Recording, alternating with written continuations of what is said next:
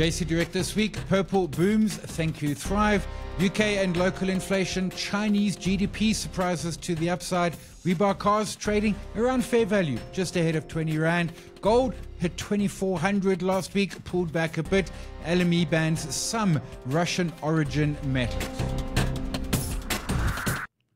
Hello and welcome to JC Direct, episode 583 for 18 April. My name is Simon Brown. This podcast is brought to you by justonelap.com. So let's kick off with some inflation, and let's start with the UK inflation, which was frankly a bit of a surprise. Came in at 3.2%. That's the lowest in over 2 years. This after Fed minutes from Fed Jerome Powell, basically saying, you know what, rates aren't coming down that much of a hurry. The short answer is they're also running out of space, and I need to pull up when the FOMC meetings are. So there's one 30 April and 1st of May. In other words, coming up, just in 2 weeks' time.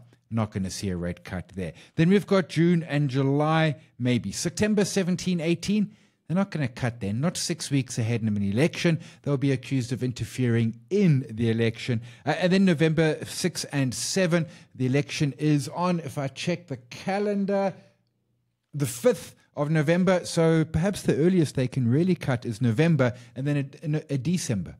In other words, only 2 cuts coming in.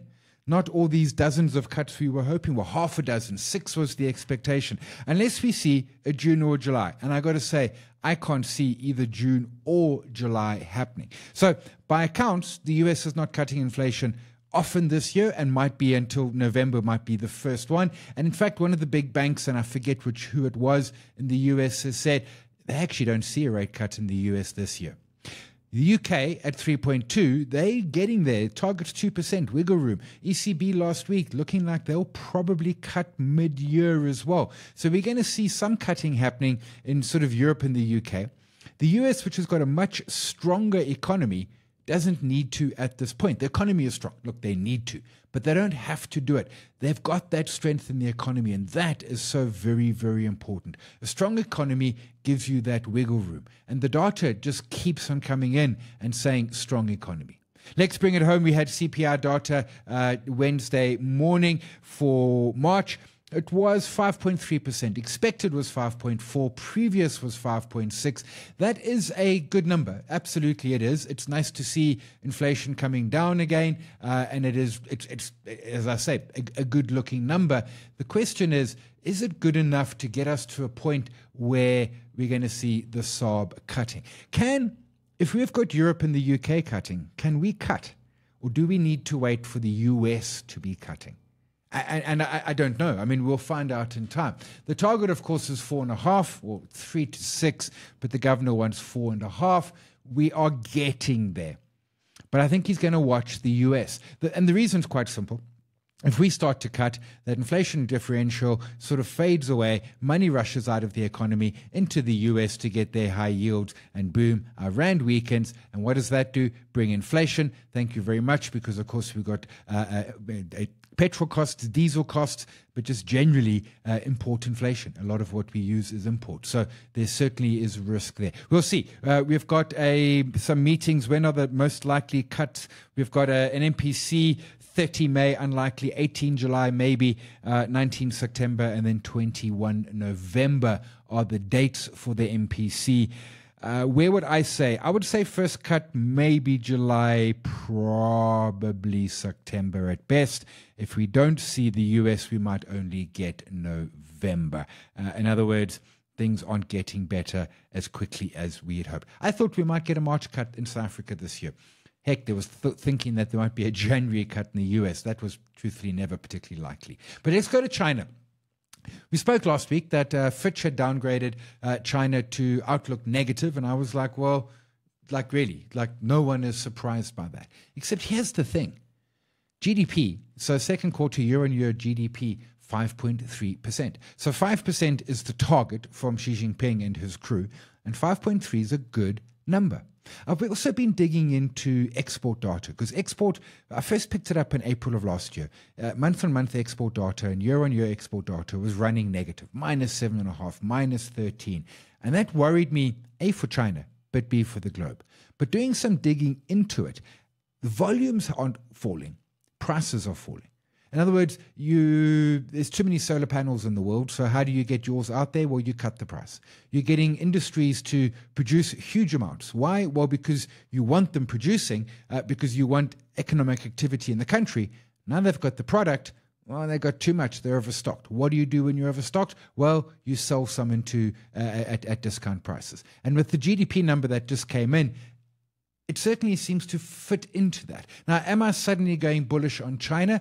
No, I'm not. Absolutely not. But certainly the China market is looking interesting. So last week, this is a weekly chart.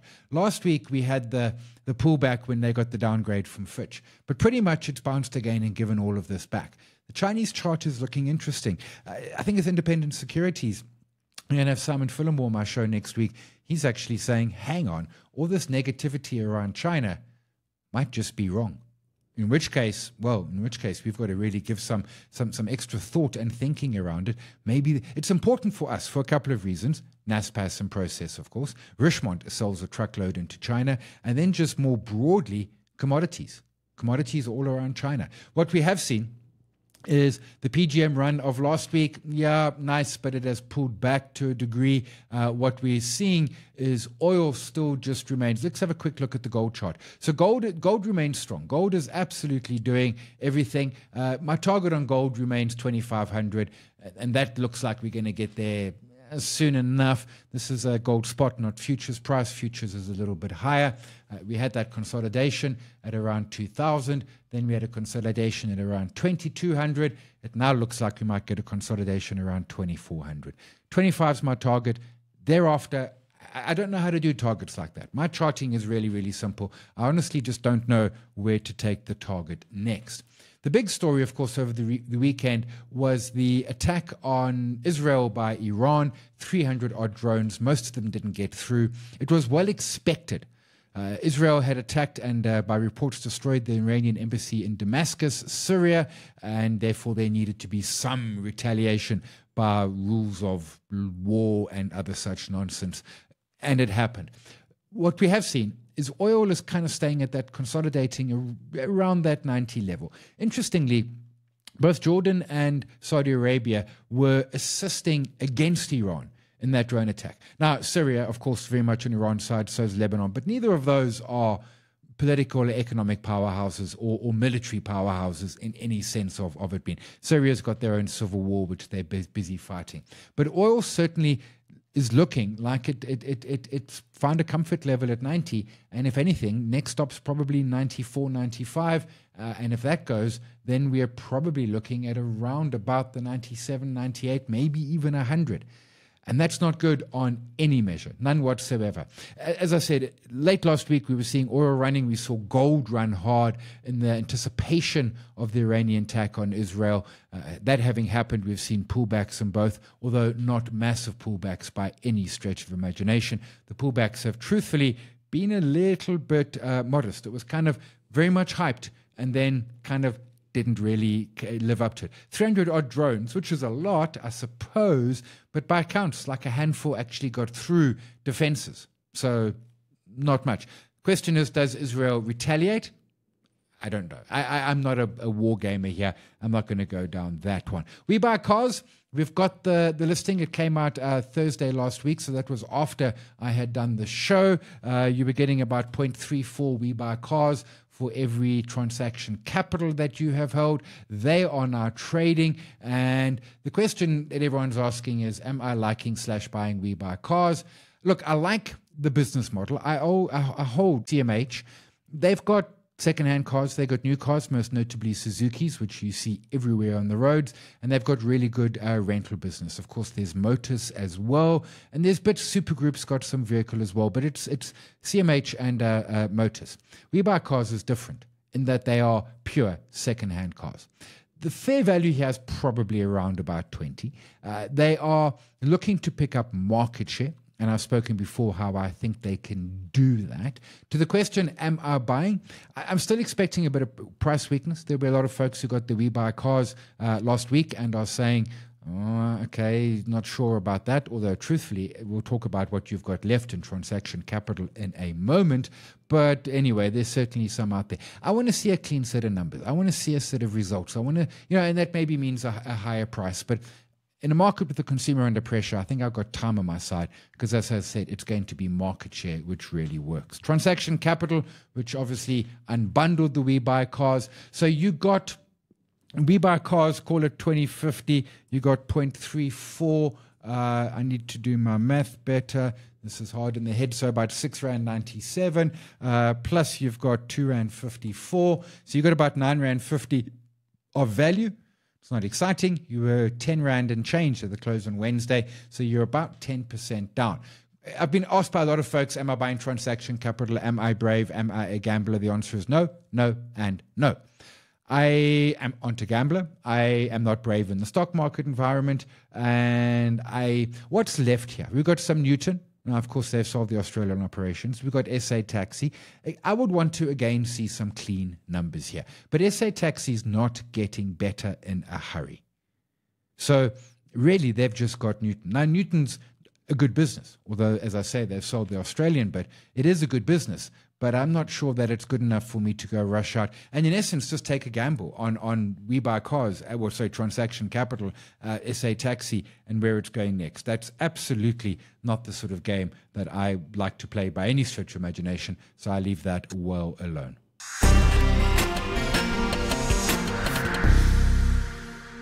We've got a couple of events up on the website for folks, 3 of them in total. The first one is today, which is the 18th. That is assuming that you are around and listening to this on the day that we publish the podcast. If you are, we're having a power hour. We're getting really great numbers on the webcast. We're getting good numbers on people coming through to Standard Bank and Baker Street Rosebank. It's going to be getting started in shares. I've been putting together the presentation. How do we structure portfolios? How do we manage tax? What about ETFs and ETPs and ETNs and all the other ETs and bits and pieces? What about risks in markets? How do we manage those risks and all of that? So that's available. Next Tuesday, I'm going to be chatting with One Invest, Ryan Bacido. He is One Invest. We're going to be talking there offshore. So S&P 500, the tech one, the Infotech ETF, which is best performing over 5 years. We're also going to be touching on their SRI, Socially Responsible Index. It's an MSCI Global Index. And then the Emerging Market Asia one at the same time. That is next Tuesday, 23rd at 11. And then we've got on the 28th of May, we're going to be talking commodities with One Invest. Johanna Rasmus, they've got a bunch of commodities. They've got the gold, the oil, the copper, the PGMs, including rhodium, platinum, palladium. We'll be talking about that as well. JustOneLap.com/events for more information and booking.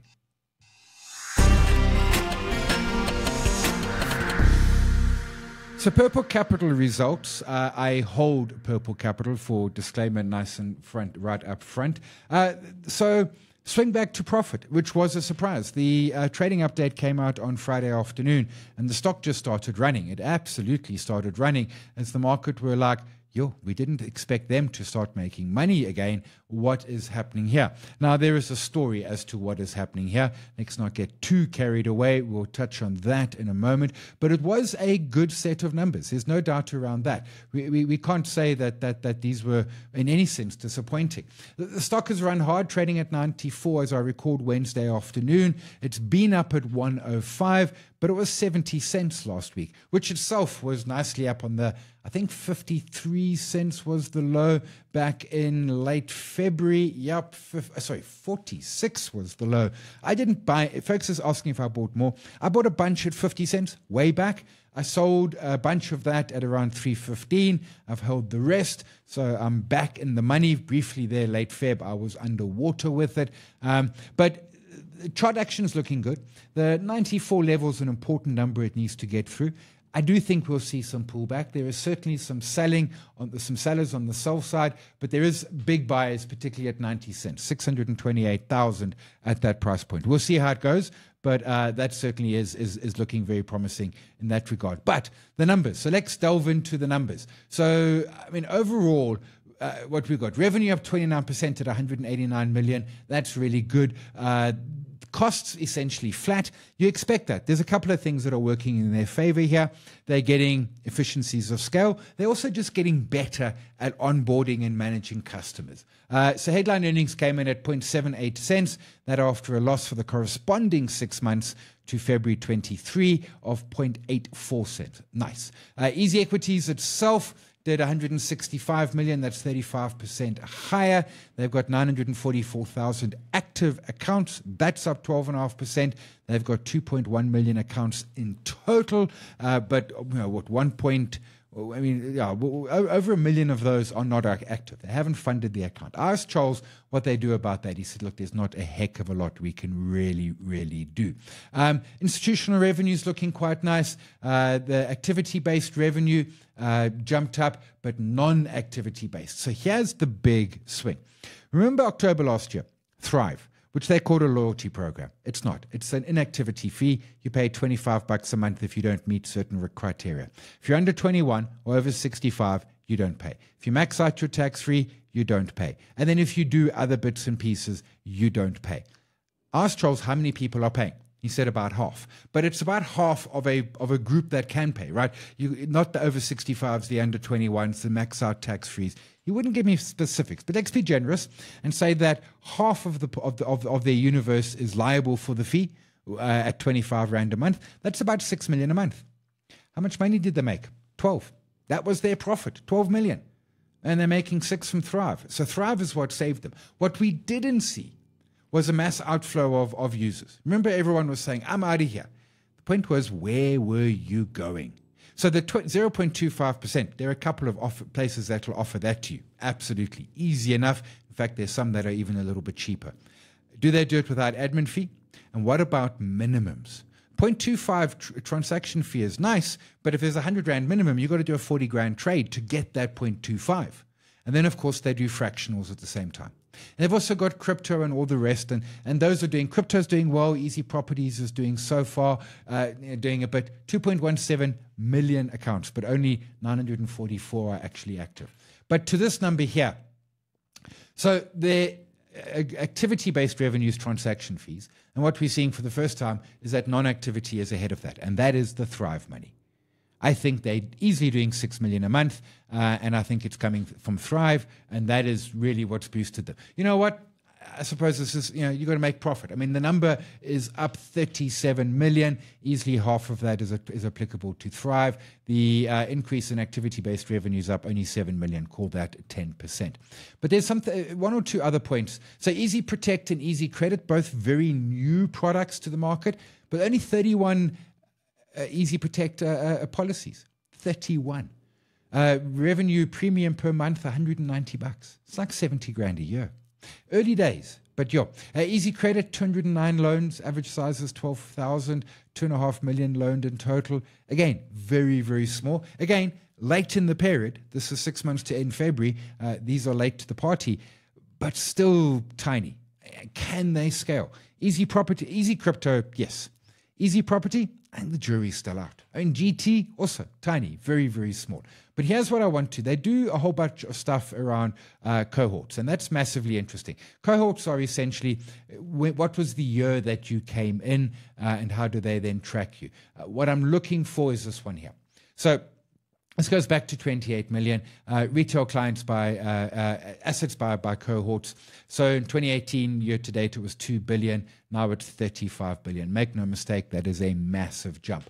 These teal, green, sea-colored ones are the 2020 cohorts. They are the folks that came in during a pandemic. They are the folks who bought Sasol at $20 and sold it at 100. Charles once told me his clients made about R1 billion on Sasol, and not paper money, locked in profits on Sasol. Here are asset growth per cohort. So the purple line up here is the 2015 cohorts, which was their first year of operation, and their asset growth is up 6x over a decade. Fair enough. Makes perfect sense.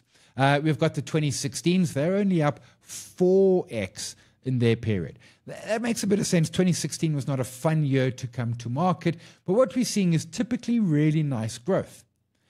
But that 2020 cohorts, again, this teal color lurking there, they've gone sideways for the last 2 years. They're not even at 2x their assets under their asset growth. It hasn't even doubled yet. I know it's early days. I asked Charles about this, and he was like, you know what? It's tough out there. It's tough being a consumer. All of those stories. I get it. But that is by a long way, as we can see from this chart, there's significant block. Is there something to be worried about here? Charles says no. It's just tough conditions. But you know what? It's kind of tough for everyone. And yet, if we look, all the other cohorts, not all of them, the 2015, 16, 17, 18, 19, 21 cohorts all went up. The 2020 cohorts didn't. It doesn't worry me. It's something I'm going to keep an eye on. What I do like is EasyEquities or Purple are doing great reports. I hope they continue to include this chart in it. If not, I will ask about it at future sets of results. Short answer is a good set of numbers. Can't argue with the numbers. As a shareholder, I'm happy. Nothing I'm going to argue about that. I thought they were a great set of results. And they surprised the market. As I said, expect some pullback on the price. Absolutely, it's run hard. We've got to flush out a lot of stale bulls and the like, but generally, it's looking good. Remember those events, justonelap.com/events. We've got one today, 18th, 23rd, and then 28th. And we'll have another one on the 17th of May. We're finalizing speakers, another power hour, and that will be, again, webcast and at Standard Bank head office, Baker Street, Rosebank. But until then, we will leave it. My name is Simon. We'll chat again next week. If you can, look after yourself, and if possible, look after somebody else as well. Cheers all.